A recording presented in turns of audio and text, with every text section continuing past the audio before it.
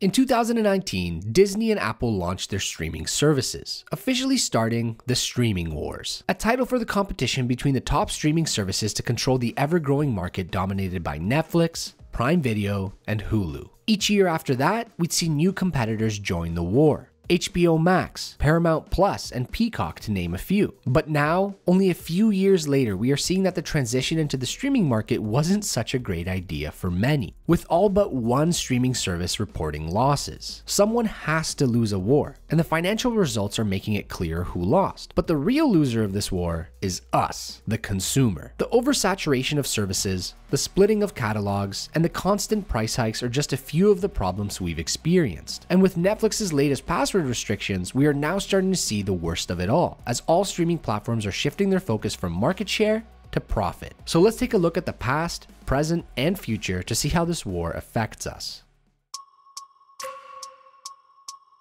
The term golden age will be tossed around a lot as we've experienced quite a few of them within a few years. The golden age of streaming was in the mid-2010s when Netflix had a few years of success making originals like House of Cards, Orange is the New Black, and Arrested Development. But on top of those, they had a vast catalog of shows and films from other studios. Sure, we had to deal with the price increase every couple of years, but it was okay as having Netflix by itself was enough. This period coincided with the final years of television's second golden age that started in 1999 with The Sopranos. It became very convenient being able to binge through some of the best shows of all time, whenever you wanted and without commercials. So convenient that Netflix and streaming overall were able to combat piracy during this time. Both these golden ages came to an end in 2019 with the introduction of the streaming wars. Your shows were no longer all in one place. New streaming services started coming out every year, and if there was a studio behind one, you can bet your money they'd make their content exclusive to their own, taking it off Netflix. With a market packed with competitors, exclusive content became the strategy for gaining subscribers. Like Bill Gates said in 1996, content is king. But this focus on exclusivity would only hurt the industry and especially the consumer. Rather than reducing its price after losing a lot of licensed material, Netflix went on to do the opposite. It became a shell of its former self for a higher cost. But why? Because now Netflix had to ramp up their exclusive content so that 1, they could offset the licensed material they lost, and 2, to compete in the oversaturated market where everyone is pumping out original material. What they once basically had a monopoly over was now becoming a battleground for who can produce the best and most original content. And this is where we had the golden age of the streaming wars. It didn't last long, but every streaming platform greenlit many shows, throwing everything they could at the wall to see what sticks. Disney Plus already had successful IPs with Marvel and Star Wars that could be turned into successful shows, but others like Netflix would have to work twice as hard to compete with a centuries worth of original material that these other studios built up over that time. With traditional or linear TV, experimentation was very limited due to there being a set number of channels and time slots available. Each channel also had its own audience, with content tailored to them. But with streaming, diversity and originality rose to an all-time high in TV's history, with shows like Dark, Bojack Horseman, Invincible, and Squid Game. All of this content being available to anyone at any time meant that even more had to be created to target as many types of audiences as possible. And this level of competitiveness and sheer amount of content only escalated in the first couple years of COVID, when more people were staying at home and watching TV. Although this content was spread across multiple platforms where subscribing to more than a few wasn't practical, this was still considered the good times for us. It got much worse when the market became stagnant and they found out what content sticks. But more on this later. Amongst all of this chaos, something fell behind: movies. In this market, TV shows took center stage. They were cheap to make and more efficient when it came to retaining subscribers. Releasing films straight to streaming or with an initial limited theater run wasn't financially viable and hard to measure their success. Each service had its fair share of self-produced films, but compared to TV series, they probably get 5% of the attention. What sucks even more is that streaming is one of the reasons that theaters are dying. This decline of theaters is severely limiting the kinds of movies that are worth making, with mid-budget films almost going extinct. And when streaming services start shifting their focus from market share to profits, films will most likely be the first thing to get dropped. But there is one thing that streaming wars brought back: Piracy. It was never really gone, but Netflix in the mid-2010s was able to suppress it a little with how convenient its service was. But the splitting of catalogs and pumping out of new original content ushered in the golden age of piracy. The cherry on top was that movies became available on streaming services much sooner after their theater release, making them available on the salty seas months earlier than usual. Sometimes they even coincided with their theater run, as was the case with the Warner Bros. HBO Max deal. 2022 was the turning point of the streaming wars where we finally saw an end in sight, but it wasn't the kind of ending we were hoping for. The first 3 quarters of 2022 had everyone but Netflix reporting losses, but even Netflix reported a drop in subscribers for the first time in over a decade. Each streaming service entered this market knowing that it would have to suffer financially for a few years so they could earn money in the long run. But the uncertainty of the market is making it difficult to put up with losses, with the uncertainty stemming from the complexity of the streaming service business model. The success of linear TV was easy to measure using Nielsen ratings that looked at raw viewership numbers as the only metrics of importance that advertisers paid for. If lots of people are watching a show, then the network gets paid more, and it's considered a success. But how do you judge whether a show on Netflix is successful? This is where streaming content becomes worse. Since these services are subscription-based, their focus is on getting new subscribers and subscriber retention. In an ideal world, this can be achieved by consistently creating great and original content, but this is also expensive. High-budget shows also depreciate in value quickly with these subscription-based metrics. Netflix's solution to this is that new shows bring in new users. In the current competitive market, the analysts at Netflix definitely crunch the numbers to find that making a lot of cheaper shows with no hesitation to axe them is the way to go. This strategy has been getting some backlash this past year to the point where we're unsure about watching any of their new shows until they confirm a second season, like the $18.99 cancellation that hurt us over here at Filmstack.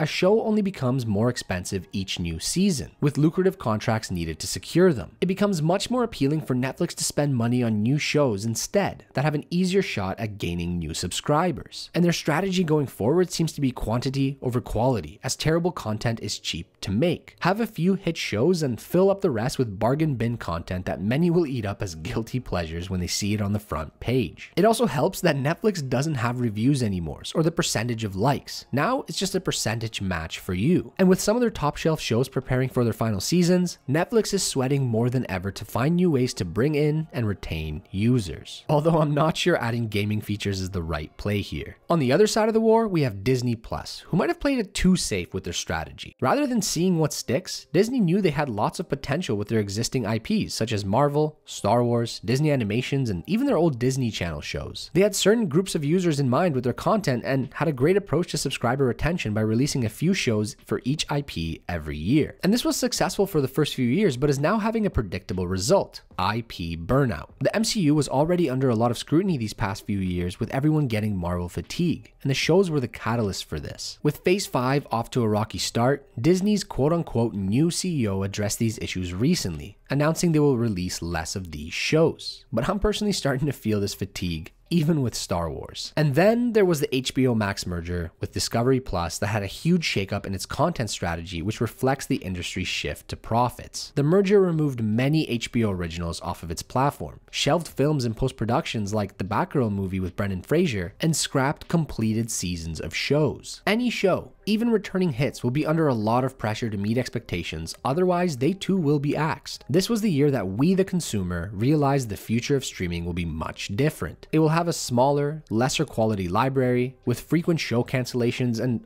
it will cost a lot more. We've been used to price hikes in the past, with Netflix keeping us on our toes every couple of years, but now every service will take part of them, as we saw in 2022. Although only a couple of dollars increase for each one, it begins to add up when you subscribe to a few of them. But this is something we knew was coming, and will continue to get worse as these streaming platforms aren't financially viable. Having a few is still much cheaper than cable, but we can expect these services to really bump up their prices in a few years, as the current prices aren't sustainable. It's something we didn't want to hear, but the only way for these platforms to survive is for us, the consumer, to lose. Lately, we've also been seeing plans with ads pop up. This is a good option moving forward, but it negates one of the biggest benefits of using streaming services over cable. And expect these ad plans to get much worse with time. If there's no price increase, then there will be an increase in the number of ads. We've seen this with YouTube, who are injecting ads anywhere they can, or even worse with Twitch, where I started getting greeted with 8 ads queued up before a stream. And then there's the infamous Netflix password sharing restrictions. Maybe the reason why we came up with this topic, as we're in Canada who just got hit by it. An anti-consumer indirect price increase. It didn't matter if you were paying for a set number of streams at once, now they need to be at your location. This is the ultimate profit over market share move that their number crunchers found would be the right decision despite the negative press, on top of the price hikes and content cancellations. At the end of 2022, Bob Iger came back to be Disney's CEO once again to shake things up. In a recent earnings call, he said, "The streaming business is not delivering the kind of profitability or bottom line results that the linear business delivered." He then went on to contradict the industry's ideology that hoarding all of your content exclusively on your platform was the best strategy. This was what caused all the streaming services to pop up in the first place. And Bob Iger is now seeing that this wasn't the right move financially. There's been rumors of Disney exploring possibilities of licensing out their original content again, as well as rumors of HBO Discovery Plus licensing out their pulled off titles to ad-supported providers. All of a sudden, Sony looks like a possible winner in the streaming wars without even throwing their hat in the ring. By not making their own platform, Sony strictly deals with licensing out their content. It's a safe strategy by not having to double down and suffer severe losses for a few years to get their own platform operational. They continue doing what every studio used to do, except now it was better for them. As the CEO of Sony Pictures Motion Picture Group, Tom Rothman, puts it, "None of them can deal with each other, but all of them can deal with us." It's certainly been a zigging where everyone zags strategy. It's proved very lucrative for us. But what does this mean for us, the consumer? Streaming, although suffering losses right now, is not going anywhere. It's the future, whereas linear TV is nearing its end. But we'll be seeing some major changes as other platforms start to incorporate Iger's ideas of licensing content. We'll never return to the time of Netflix having everything, but we'll start to see some crossover of material. And although we are the losers of the streaming wars, some platforms will also lose and either become absorbed by another or switch back to Sony's licensing strategy. We predict that eventually things will stabilize with 5 or so big platforms, each much more expensive than they are now. The headaches of having to know what content is on which service will begin to fade away, but at the cost of prices matching cable TV packages. So what can you do to reduce your loss in the streaming wars? One option would be to explore the ad-supported plans once these services start to pass your budget, or give free streaming platforms a try like Crackle, Roku, Crunchyroll, or YouTube, where you have awesome channels like Filmstack to binge. But the best option, and it's a problem streaming services are trying to tackle, is rotating subscriptions. Most people don't need to have access to every service for all 12 months of the year. What you can do instead is wait until you have a decent backlog of things to watch on one platform and then subscribe to it to catch up. While catching up on this backlog, your backlogs on other services will grow and you can rotate to another afterwards. Streaming services try to combat this by making yearly subscriptions a better deal and spreading their content throughout the year, but if you can withstand the hype of new releases, then this is the best legal option. We want to hear from you though. What are your thoughts on the streaming wars and which services do you plan on subscribing to in the long run? If you have any thoughts on the future of streaming, make sure to leave a comment down below. We have lots of exciting videos on the way, so make sure to hit that subscribe button, and until next time, have a good one.